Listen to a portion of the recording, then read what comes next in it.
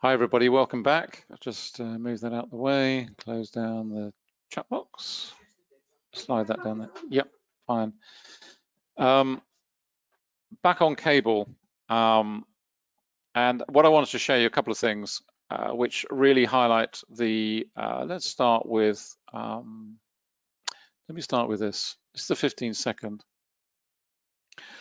And don't get concerned that I'm constantly on a faster time frame. This is very quick. I have this running a lot. It's one I use for pretty much everything, whatever it is, certainly from a scalping perspective. At any rate, what I wanted to highlight really was this from the London Open. And if you have NinjaTrader and or at least a fast chart, if you have a minute chart, something like this, and you're learning VPA, then I would urge you to go to a fast chart because you'll get all the same lessons in a very quick time. Everything will come through rapidly in terms of the learning process. But if you look at this, let's just pull this over a little bit. This is 8 o'clock, so right back over here. There we go. That's the London Open over here. That's just fine. So at this point we're 15 minutes in. We've got news coming up and all the rest of it. What happens? We get a surge in volume. Then you start to look at candles in relation to their volume and in the context of anomalies. Is price action in agreement with volume? Is it in disagreement? Is it buying? Is it selling? What is going on here? And the sort of candles that immediately catch your eye are either very low volume ones like here or very high volume ones like here. And if you just take this high volume example, we're in the same session period, so we're comparing like with like. In other words, apples with apples. We're not jumping a session and looking at something that went on some time ago and trying to get some analysis from that. We've got rising volume here, which is fine, but when you start to look at the volume underneath it, look at the volume here and the price action.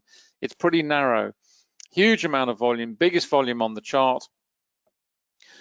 You can only conclude one thing, that there is a massive amount of selling going on in this candle. There has to be, because if there weren't, this candle will be off the top of the chart here. It'd certainly be wider than this one, because if you look at this in terms of volatility, in terms of volume associated, in terms of the volume going into this candle, should be 2 or 3 times the height. It isn't. So what does that tell you? It tells you that that is a massive amount of selling by the market makers. There has to be selling in there because the price and volume are in disagreement. It's anomalous, in other words. So don't expect the market to, roar up higher from there. It's going to, at the very least, congest into further congestion, which you do indeed see. We've got similar sort of repeat patterns here. Market's trying to go up, you've got selling into there, you've got narrow spread candle, wick to the upper body and higher volume than the previous one. So it's just mirroring the fact that there is selling going on in here. Market rolls, bear in mind this is fast time frame. Then we see a volatility trigger come in. Again, we've got high volume under here. Now we're into congestion phase. But in addition to that, just pulling in other elements of VPA, we've also got the volume point of control up here, but we've also got support and resistance building here. This ceiling here, which is building, we broke through it here. It's now developing more strongly. It's been tested, retested, so it's developing into a strong area. Now, if the market breaks through that at some point in the future, on a 15-second chart, that could be in the next few minutes. But if it breaks through that level, then you've got a nice platform support in below and you've got volume falling away up here. So the market's going to move through there pretty swiftly. What you also saw there is another facet of the volume point of control. It moves. It doesn't sit anchored in one place forever. It is constantly moving around depending on how this volume profile is building and rebuilding the whole time. So it's something that will relocate to the next area. Once price reaches that level, congests, and then as Anna starts to move away into developing a trend, then the volume point of control ultimately will move according to where the next volume profile starts to build. At the moment on the 1-minute chart, we're up here still. We're now starting to break away into this bearish phase of price action, which looks as though it's developing. We've got a low volume node coming up here.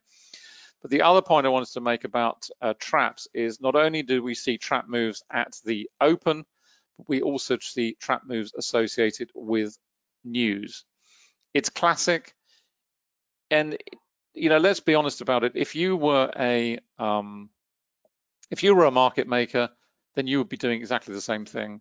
You would be taking advantage of every single opportunity that comes along through the day. Session crossovers are fixed in time, so they're always the same. News is fixed. You know when it's coming up. There's all sorts of other opportunities as well, but this is another classic. We had the volatility trigger. market congests, reverses. We're still in this congestion phase within the band of the price action, if you will, of this initial trigger on news. So you will see this all the time in all time frames. And if you drop back down onto our 10-minute chart where we were earlier on, what have we got there? Volatility trigger, trap move. Traders will have jumped on that on the news thinking, yeah, the market's going to rocket high, it's going to take off. Now, what are they sitting in? They're regretting that decision. We're into volatility and we're into congestion and a possible reversal back down to where? Probably down to the volume point of control again. So when you're trading, I know it's when you look at these things, you think, well, where am I going to trade? Well, it's just a fact of life. You have to accept the fact you've got fundamental news. You have to accept the fact you've got session crossovers. These things are coming along all day, every day, and you have to pick your moment as to when you're going to get into a trade, how long you're going to be in a trade. If you've got news coming up and you've maybe got a position in the market, what are you going to do? Are you going to close that position in total? Are you going to partially close it if you've got multiple contracts running? What are you going to do? If you're not in the market, do you wait? How long do you wait for? And how far before the news comes along do you decide, I'm not going to trade, I'm just going to wait and be patient? Those are all the things you have to ask yourself constantly all day long. It is an ongoing process. Now, if you're a longer term, that's really from an intraday perspective. If you're a longer term trader, if you're looking at the dailies, then these things become far less important to you. I wouldn't say they're of no significance, but in terms of your position, you're not going to be worried about what the fundamental data is in the next 5 minutes or what the US markets are doing in the next 5 minutes. It's just not on your radar because you're trading such a slow time frame that all that news will be automatically buffered into your position. You will have a much, much wider stop loss. And therefore, the reason you have that is to allow for all this buffering that goes on intraday, this constant flip-flop in sentiment, constant reversals, constant back and forth. You are holding a completely different position in the market. It's as simple as that. So from an intraday perspective, you have to make all these decisions, which is why a lot of traders migrate to slower timeframes because they might find it stressful. You might not have the opportunity to sit in front of a screen all day long. You might, have a full-time job, which we always advocate when you're learning this stuff. And the key point is this: you have to find out what works for you. And within the forex trading program, the module that we always urge all our students to start with is the psychology of module. And we get occasionally grumbles and moans, and I want to get to the indicators and charts and blah blah blah. But that is the place to start. And the reason it's so important is very simple, because if you understand your strengths and weaknesses, if you understand what is likely to suit you from a temperament perspective, you will give yourself a far greater chance of success. Find out what works for you, because if you're not comfortable trading fast time frames, scalping, whatever, then you're just not going to make it, because you'll be uncomfortable. And if you're doing something you're uncomfortable doing, then you're not going to enjoy it and you're not going to make money. You have to settle on what suits you. And within that module, there's a complete analysis profile that you do yourself. You find out all about yourself. You understand about psychology. You understand about all the fears and emotions we will go through, how to manage them better, and really to manage, to play to your strengths and manage your weaknesses, which is really what it's all about. I'm going to stop there because we've been going a little while now. Let's just pop that up again. That's the 5 minute. That's where we are. We're in congestion. We've got the volume point of control here. And I suppose to answer the question that I'm asking is, well, what do you do now? If you're not in the market and you want to, you're thinking of getting into this, you believe this is going to go higher, dollar's selling. I'm just looking over in terms of the VIX, just pull that over before we wrap up. This is the one that I have. You should have this everywhere, whether you're a longer term trader, whether you're an intraday trader, whether you're scalping on the very fast time frames, you've got to have this chart up somewhere. If you don't have it, like I have it here on TradingView, but if you haven't got it, go to investing.com. They've got all the markets there. You can have it there. You can see what's going on. What is going on at the moment? The VIX is falling. What does that tell you? It tells you it's risk on sentiment at the moment. That may change in the next 5, 10, 15 minutes. That's the way the markets are right now. And if you flip over onto the indices, let's have a quick look at calling on the indices. There we go. What have we got? That's what we're seeing right now. It's the YM, the NQ, and the ES. This is the rampaging NQ at the moment. Just pop that up full size for you. There we go. It's rampaging out into new high ground. Very different from these guys. This is the Dow 30 YM. We're still trading inside the volatility indicator here. So, in terms of context, that is unusual. As Anna said, right at the start of the show, the NQ is really the one that is leading. But I have to say, the S&P 500, this is the ES, this S&P 500, this is on the volatility. So we're still trading inside that range of that candle. That doesn't look strong. If this is going to pull everything higher, so be it.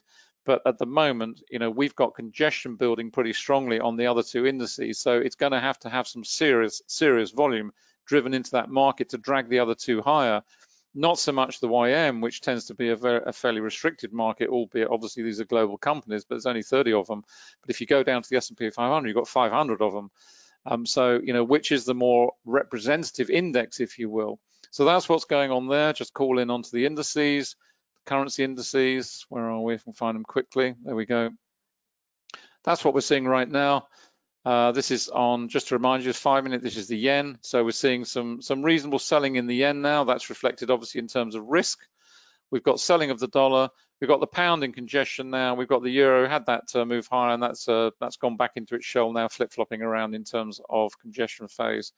And finally, just back to where we were, and there we go. And all of that is reflected obviously on the multiple strength currency CSIs. There we are. That's what we're seeing right now. Dollar's still selling off over on the 15-minute. Euro's still climbing here, but it started to roll over on the faster time frames 3 and 5. Yen's selling, little bit of congestion here. So that's what we're seeing in terms of the currency strength indicator right now. And we've got congestion building. As you can see, we've got the pound falling with the dollar here, pound falling with the dollar, pound falling with the dollar, pound, and this is starting to roll over a little bit, possibly to reverse lower. So, that's the reason we are seeing congestion right now in cable. No great direction. The direction that was there has now dwindled away. And, we're back into the congestion phase, and we have to wait and be patient. So there we are. That's it. We are going to have to run. We're going to grab some coffee and take little Bertie here, who's curled up beneath me in the bed, all ready for his morning walk. We will be back. Just make sure we haven't got no more questions. Thanks, guys. Thank you for your kind comments. Much appreciated. We will be back on Thursday at 5:15 UK time for the US futures session. Hope you've enjoyed today. We do enjoy these and hope you do too. And thank you so much for giving up your time coming along and listening to us. And we will be back. If you're not joining us on Thursday, we will be back same time next week at 7:45 London time. So enjoy the rest of the trading day. Watch out for the volatility traps. Watch out for the traps on fundamental news. Finally, just to wrap up with all the various sites, this is the Forex Education Program, which you can find at quantumtradingeducation.com. We call it the Complete Forex Trading Program because that is precisely what it is. It's everything you need to know. This is the psychology module I was mentioning. That's the one we always urge you to start with. There are 13 PDFs, 8 of them apply to the psychology program, 13 PDFs in total. We cover the fundamentals, the relational, the technical analysis module is a deep dive into volume price analysis. It also covers that key area I mentioned about primary and secondary trends and how you use VPA to help you identify those and stay in a trend. The mechanics of trading, we cover everything to do with currency flows, risk and money management, tactics, trading plan, all of that good stuff. There's 200 hours of video, over 200 hours of video in here, VPA chart examples, how to use the indicators to get you up and running quickly, how to pull it all together, topic webinars, there's loads of topic webinars, trend trading, breakout trading, do you want to trade reversals? What is your tactical approach to the market? A vast array of webinar libraries, Q&As with Anna and myself that we recorded, and then we've got a resources section as well. And finally, down at the bottom, you can join, as Anna mentioned, the VPA trading room, hosted by us. We're there pretty much all day, every day, And we also have a great bunch of students in there who give freely of their time. We have experienced traders, less experienced. It's a very friendly group. We are all there to make money, to support one another. It's as simple as that. So it's just part and parcel of what we do in the program. In terms of the indicators, you can find them all here at quantumtrading.com, MT45, NinjaTrader 7 and 8, and TradingView. We are getting pretty close to, we're just recording videos, we're building support pages for TradeStation, that's 9.5 and version 10. 9.5 is the relationship between Interactive Brokers and TradeStation. So if you have an IB account, it's a fantastic way to drive, to actually trade through the TradeStation platform. You just link the two together. It's very simple to do, and it's just so powerful. It gives you the advantages of TradeStation, which is a fantastic trading platform, with the benefits of trading a deep discount broker like Interactive. So that's coming shortly. And then we've got TradeStation Securities version 10, which is the other version, which gives you all the bells and whistles as well. So the two of them will be coming out together. And of course, if you have any indicators and you want to transfer over to TradeStation, it's free of charge. We do that for all our customers. There's no charge. We just simply arrange it all for you, because we believe, what we believe in is that once you've invested in something with us, then you should have the opportunity to use that on whatever platform you choose that we have available, and at no cost, because you've invested, and we just want to manage just to help your investment. We're not going to charge you any more for that. We just want to make it all manageable for you as your trading experience grows and develops. On TradingView, we're going to drop back on there. It looks as though we can pull all the other indicators across to that as well, because they've updated the Pine script, which is fantastic news. Once we've done that, we'll then be probably going on to multi-charts as the next one, a next logical one for us. And then we've got others in the pipeline as well, which we're looking at. That's Anna's site, annacooling.com. You'll find all the books there in Kindle and paperback, all on Amazon. So you can hop over there, and there's thousands of reviews now across the lot. So we are very grateful for that, and very humbled by it as well, because a lot of traders have discovered this methodology and are now making consistent profits, whereas before they were struggling. And it's just down to one thing: volume. Thanks very much. I'm going to wrap up and run, and Anna's waving goodbye. So have a good day. Enjoy the rest of the trading day and the rest of the trading week. And we will see you either on Thursday or back here next week. So thank you again, and bye for now.